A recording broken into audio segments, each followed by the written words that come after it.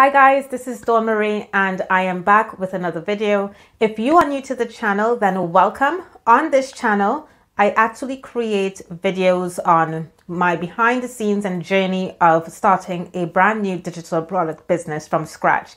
Now, I'm a digital marketer, digital marketing strategist, and I am going to use my years of experience in digital marketing to create a brand new online business. And I want to show you what that process looks like. So you can see from start to finish my business plan, the idea that I came up with for the product, where I'm going to share that product, how I'm going to get people to know about the product, the overall strategy of what I'll be using to grow this business. If that is something that you are interested in, then I would love if you subscribe to the channel. And if you are joining me again, then welcome. I'm so glad to have you.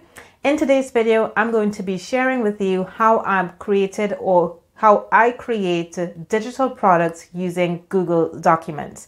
Now, in my last video, I showed you how we created an ebook template using Canva. Canva is more of a visual platform where you can design really nice pieces, but you may not need that design element, or you may not like Canva yourself and you just want something simple, and you can have the simplicity of a digital product through Google Documents or even a Word document. In today's video, I want to use Google Documents because I find that it's very easy to work with, as well as what I love about it is that I can share links to Google Documents with other people and they have the opportunity to copy those documents into their own browsers and edit it if they want to. So the same ebook template that I made in my last video with Canva, I have taken out some notes from there to create a Google document template, and I'm showing you how I'm putting that together, how I'm going to share it with people, and the overall structure of getting that template out to my customers should they buy it. Okay, let's head on over to my computer where we'll get started. Okay, so here is an example of the Google document that I would usually include in a package to sell to a client. So as you can see, I somewhat prefer Google Documents over Canva because it's just a matter of including any text that I want in a document. And because I'm selling templates, I basically highlight where the customer needs to change or customize the text, and I would be good to go. Whereas with Canva, you have to come up with design to make it attractive to the customer. And if that's your thing, then that's fine. Because sometimes I do use Canva to create templates where images and graphics are needed. But otherwise, if I am creating, for example, email templates, then I don't need to use Canva and I can simply create a Google document. Now, the good thing about Google is that you can also create templates with a Google document, with a Google spreadsheet, or a Google presentation. So there are different formats that you can use if you want to create a template. Now, I'm not going to show you how I created this because it's just a matter of getting your content together and then including that content on the document and personalizing it. For example, if you want to add your branding, you can do that as well. But I will show you how I got started in creating this document. First of all, you will need a Google account. If you don't have a Google account, you can simply go to create Google account like that. And then it's the first one where you can create it. You can create a free account.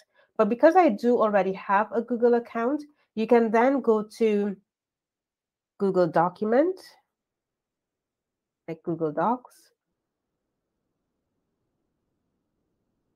and blank template. If you want to use the templates that already exist within the Google library, you are free to do so. But I'm just going to start creating a blank template. You can then enter your text as you want. Now, you will notice from the sample that I have here, usually on the first page, I provide instructions to the person who is reading my document. And I always like having my documents as read only, because what will happen is that if you were to share the document not as a read-only document, but where everyone can edit, that means that anyone who purchases your templates, they will be able to edit it as they choose. But as a read-only document, it means that they will only be able to view and they won't be able to edit. So I always like providing instructions to the user of how to copy the document so that they can edit. So you can see here, I say, if you wish to edit it, go to File, make a copy, and save the document on your Google Drive.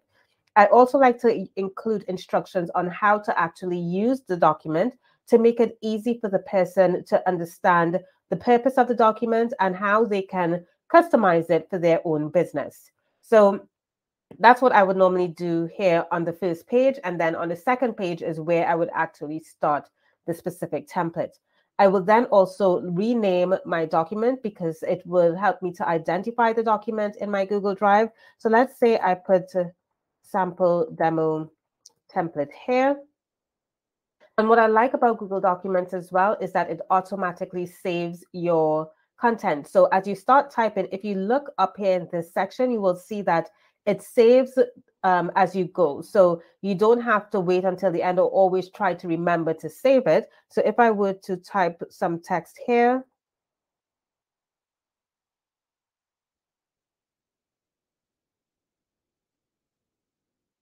and you look up here, you will see that it is saving it automatically.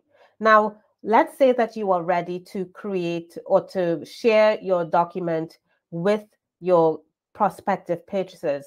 What I do is I then go to share, and you can see that it was private only to me. So only people who are in this group can view the document.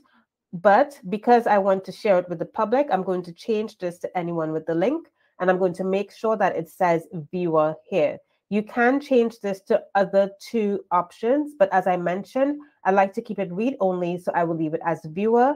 And then I can copy this link, and this is the link that I would share for the person to download once they have made their purchase. So I'm going to click done in this instance. And that's really it when it comes to Google Documents. You can see how simple that is. And I love the simplicity of using a Google document as opposed to Canva, because I can just create my text, share the document, make sure that the document is saved on a specific drive. So here as well, this is where you can move the document from a Google Drive or save it onto your Google Drive, and you can access the document when you are ready. But when you share it, the person can get access to the template specifically from your Google Drive. So that's really the ease of it. Let me show you as well other Google documents. So as I mentioned, you can also do Google Sheets as a template.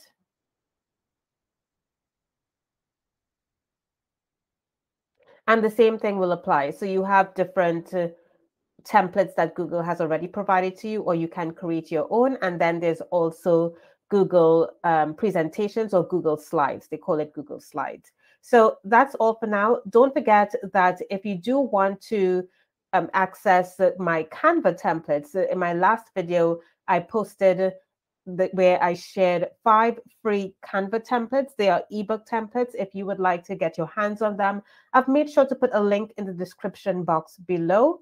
And if you have any questions about this process, then please do leave a comment in the description, in the comment box below. So that's all for now. This is a very quick video to show you how I use Google Docs for my templates. And I'm signing off for now, and I hope I'll see you in my next video. Bye, guys.